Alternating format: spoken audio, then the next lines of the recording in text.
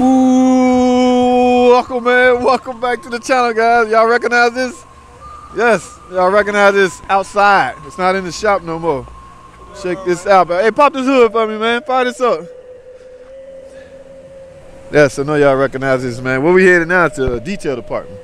Okay, we about to get this thing washed. Now, I did have to go to a sublet, another shop, and that was to get the AC evacuated and recharged. So, but what I'm gonna do, let me fire this thing up so y'all can get a whiff of how it sounds, guys. Remember, it's a Savage engine, but I keep saying this. I know y'all tired of hearing me say this, but we went proactive. We act proactive on it. We went ahead and replaced everything that's known to fail on the engine, valve train wise. Look at that. Y'all hear how quiet that is? Well, y'all can't hear. We about to go out there in a second. AC cold. Thing about the AC, guys, we was forced to do AC service. Some of these cars, you can remove the AC compressor without actually removing the AC compressor. In other words, opening up the system. But we had no choice because it was in the way and it was binding. So we had to get it out the way.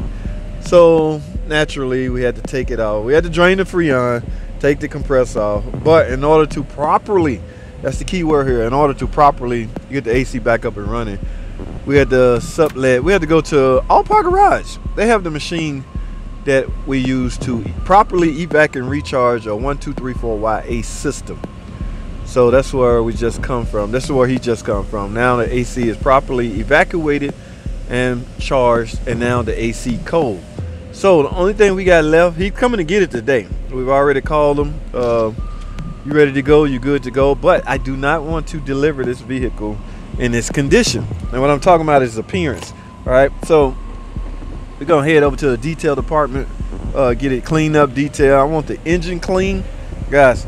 If it's gonna run like a new engine, it might as well look like a new engine. Okay, yes, it's dirty because we've been working on it, but I want it to be clean. So we're gonna degrease it. Y'all hear that? Not a sound.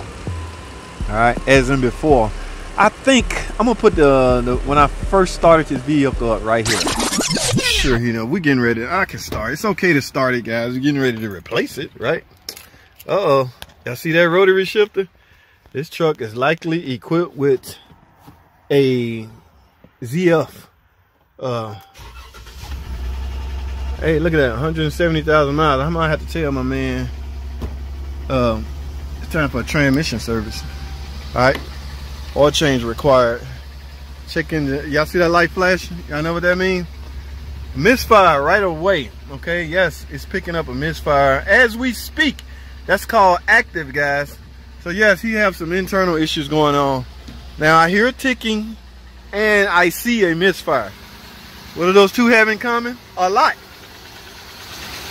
Y'all hear that tick?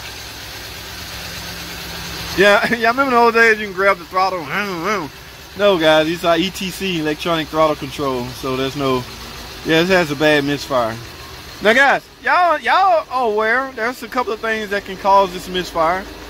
All right, you know, but for the most part, we're going in with an engine that do not have any problem, hopefully.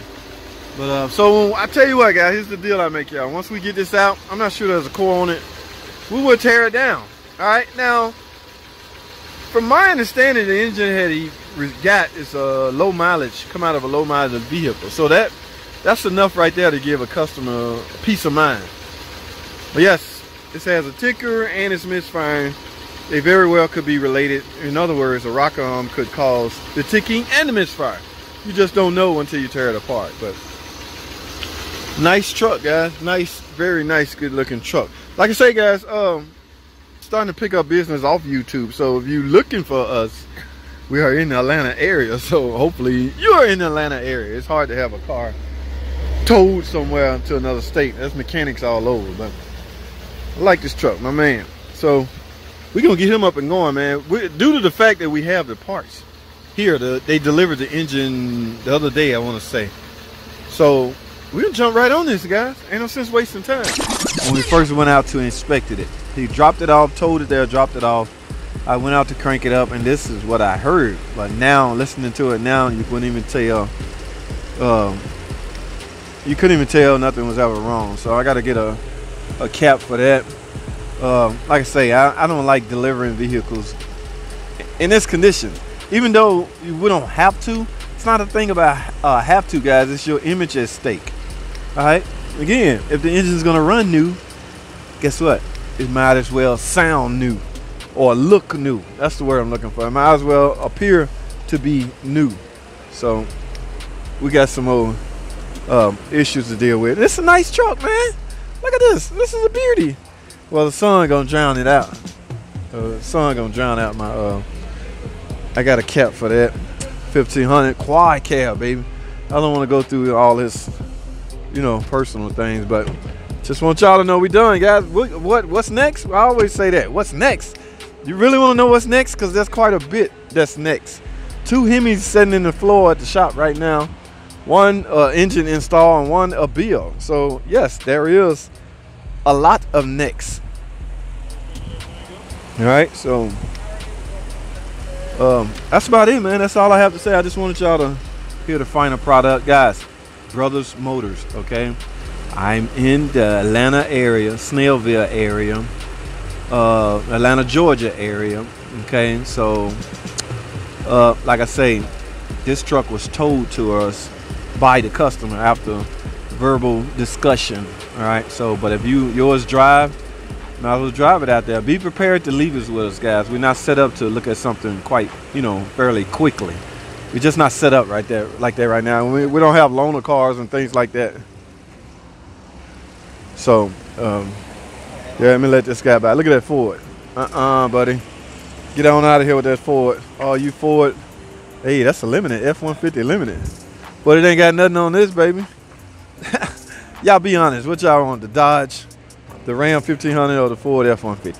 Be honest with your boy. It's okay, guys. I'm not going to dislike you or anything like that. Everybody like what they like.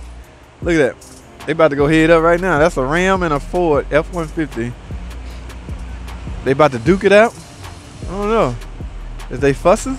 Look like they fussing. Let's see who got the most power. Why don't y'all just go head to head? Lock up head to head and see who can push this, you know, the next one back. Guys, I'm acting immature. Shame on you, JT. This is a real video I'm filming here. So, yeah, let's get this thing detailed, guys. All right, next time I see y'all, we'll be working on that Hemi, man. I'm gonna put some little bonus footage on the end of this video. All right, that's all I have, guys. Thanks for watching.